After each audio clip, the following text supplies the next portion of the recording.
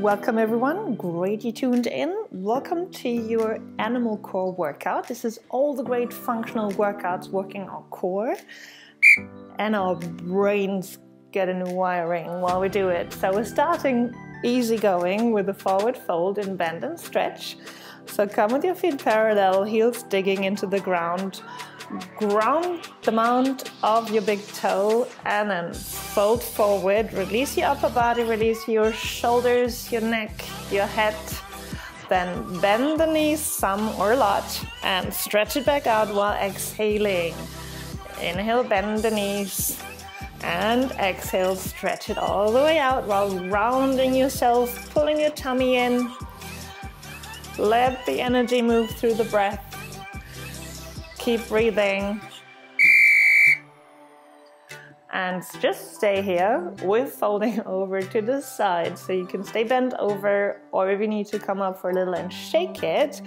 Otherwise, just stay here, bending one leg, extending the other, and you can go kind of easy as I'm doing here, or in the great tradition of mobility workout, which is also functional training because we're increasing range of motion, go as far as you can to the outside of the bent knee. So we're always going over, we're going over to the stretched side. So stretch one leg, bend over to the stretched sides and go as far as you can to the outside of your foot or even behind it, while releasing your shoulders, your neck, your head. Super cool. So let's dive right into our first animal move. Classic bear position, so on all fours. And then turn over and come into crab position. So the knees stay bent at all times. So we really take it seriously on our four-legged stance here. The knees stay bent. And we're trying to go as smoothly as possible. So in the beginning, this will be a little bumpy. So you will go like from one position into the next. So why not try to make this really, really smooth, like one barrel movement, no stopping. Yes, maybe you need to go a little bit slower first, and then you can maybe speed up a bit when you have it. Great one. Stay right here or have a seat for 10 seconds and release your wrists. Grab your wrists, turn your wrists, release your elbows and shoulders, and then come back into your four-legged stance. Bear position, knees bent 90 degrees, hovering over the ground, and then kick out to the sides. So the challenge here is to control this kicking leg here with your adductors, with your core, with all the center muscles. So you can try to kick this leg in all kinds of different directions. I'm kicking kind of low here. You can try to kick a bit higher, or you can try to kick a little bit more towards your hands. Makes it a bit more difficult and requires a bit more flexibility here. Great one. Pull that arm back, lifting arm pulls behind your ear. Come on. This is a great workout for your thighs and glutes. Start in squat position and then jump out and twist into twisted stance. So the secret here to go really quick is to keep your shoulders on the same plane. So the shoulders don't twist. You're contralaterally twisting your hips underneath your shoulders, and your shoulders stay firm. Your chest always stays front, your sternum always looks to the front, so does your head. Your eyes always look forward.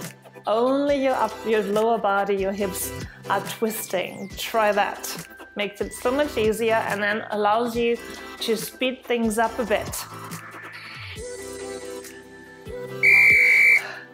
I've waited for this one. This is my new favorite fun thing to do, the roll back and get up in lunge. You will need a cushioned floor though, otherwise it might be a little bit hard on your spine.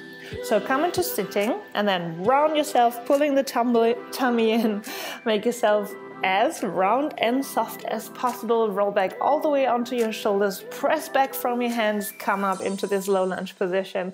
And if you fancy it, you can also come up onto your legs. So not just on the knee and one foot, but on both feet. But then you'll have to bend your knees a lot to first sit down and then roll back. So experiment with this one. This is a great beginning exercise for all kinds of animal moves. So you could even move over here, come into a four-legged position, do a side kick out, getting creative, or do some jump outs from all fours. So here we go, starting in bear position. Hands are underneath the shoulders.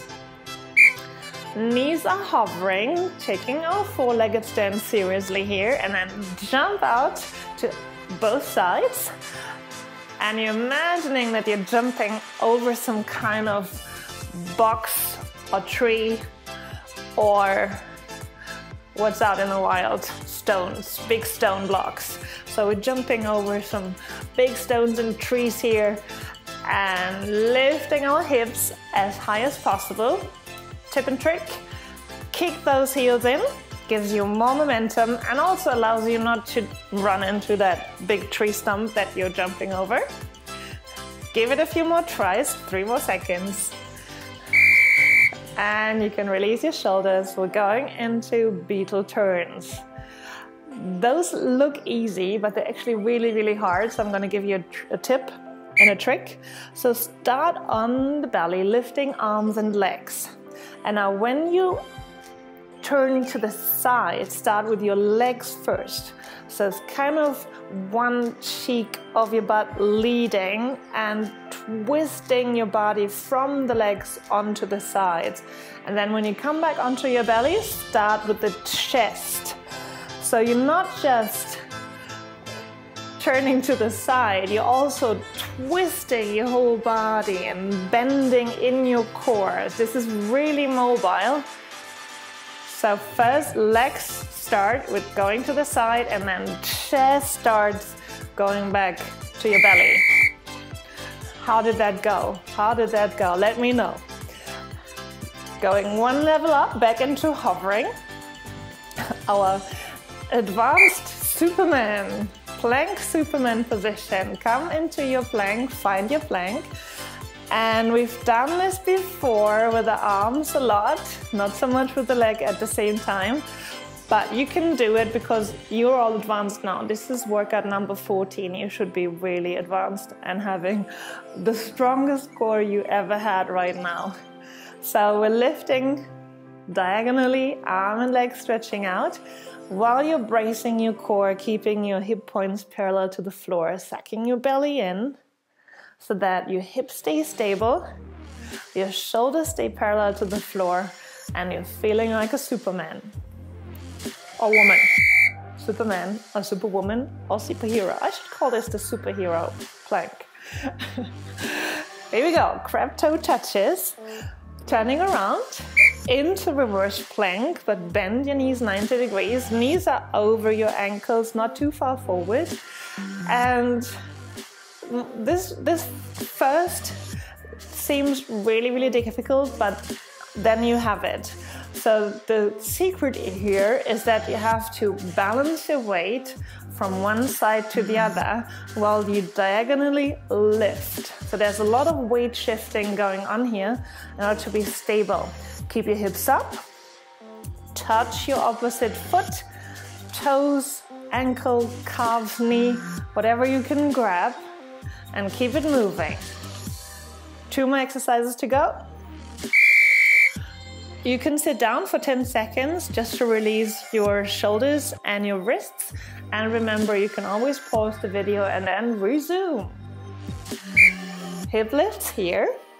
So same position, fingers are pointing towards the feet and knees are bent 90 degrees. And then hover down and hover up. So this is a dip and a lift, but we're never sitting down on the floor. So we keep the work up. We'll keep the tone up.